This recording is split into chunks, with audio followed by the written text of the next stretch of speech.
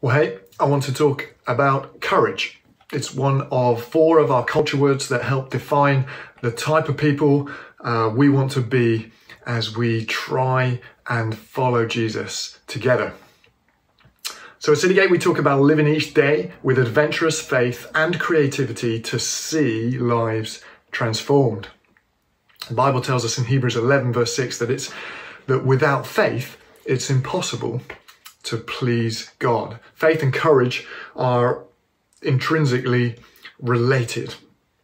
And we want to use these to please God, to bring glory to his name. And there was a young surfer, her name was Bethany Hamilton. She's a Christian. And at the age of 13, she lost her left arm to a 14-foot tiger shark. Ooh. Everyone thought her career was over, but not Bethany. She was back in the water within a month, and within 2 years she had won her first national surfing title. And she says this, she says, courage doesn't mean you don't get afraid. Courage means you don't let fear stop you. And that's exactly it, isn't it? Courage isn't the absence of fear, but it's overcoming that feeling with faith. And we need courage for all sorts of things. We need it for the other 3 culture words. We need courage to be real, authenticity. We need courage to be able to give away, generosity. And we need courage just to be humble and to put others first, honouring others before ourselves. And we need it for a whole bunch of stuff in daily life, to bring a spiritual gift in church or out of church, to pray for the sick, to say sorry, to make friends, to be the first to have a conversation, or to tell people about Jesus and the good news that we have in him. So it's such an essential ingredient for us together. The Bible, as you know, is full of people's stories about faith, how they overcame situations and circumstances with God to do and to see great things for God. This is the normal Christian life. It's not passively sitting and looking on at others. No, it's actively playing your part as God grants you faith to be the person he's made you to be and to extend his kingdom through the power of the Holy Spirit so that you can be part of the adventure. One thing courage is it's not blind faith. It's not taking risks for risk's sake. That's silly, that's stupid. No, we look to God for our wisdom and our direction.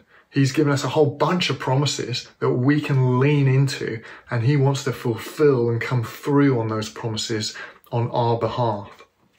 And Holy Spirit is crucial here. Being filled with the Spirit, that's what makes us bold.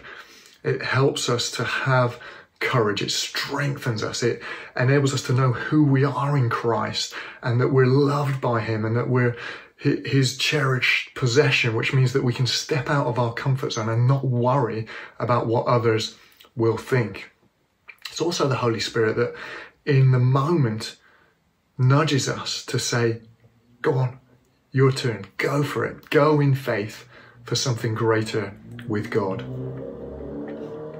And when we do try, it's really important that we understand that it's the obedience and not the outcome that is important.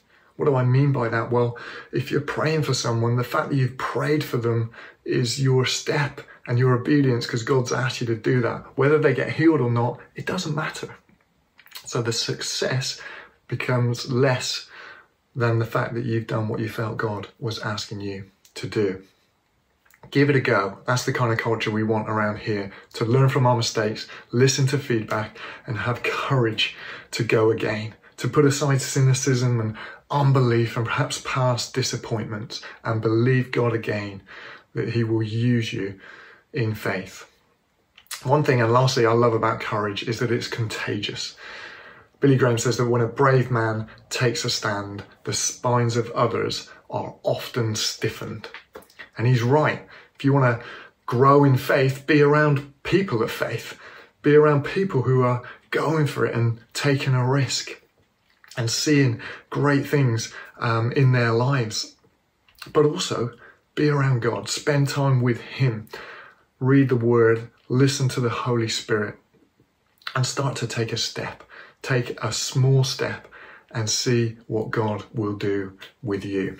Why do we do this? Not so we would look good, but that God would look good, that He would be glorified, and we would see lives transformed. Let's be men and women of courage, be strong and very courageous, and have fun adventuring with Him.